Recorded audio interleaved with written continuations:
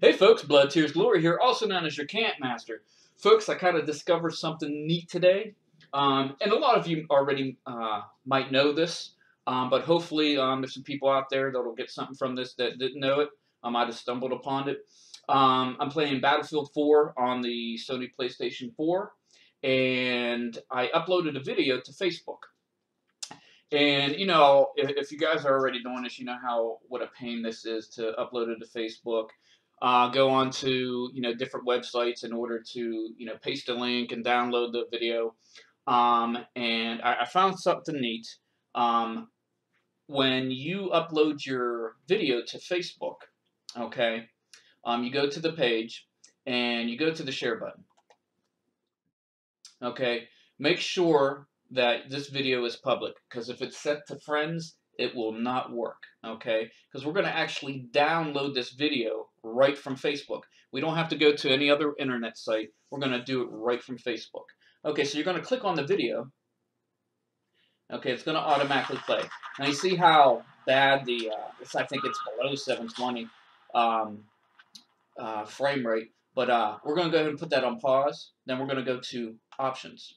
Okay. Then we're going to click on download HD.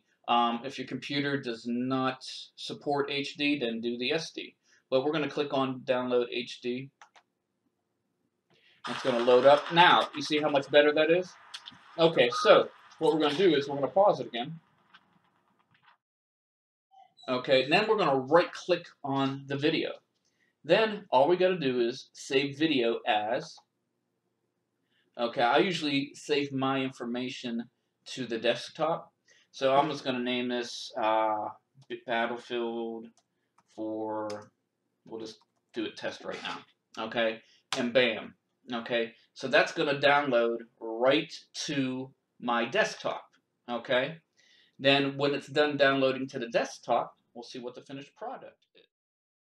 Okay, folks, right here, it's right on my desktop there. So we're going to see what kind of quality we got being in HD.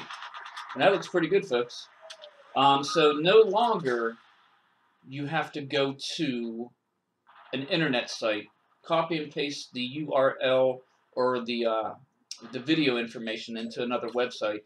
Because I've done that once, and I got viruses, and it was just a mess. So I hope you guys got something from this. As always, camp that corner hard, baby.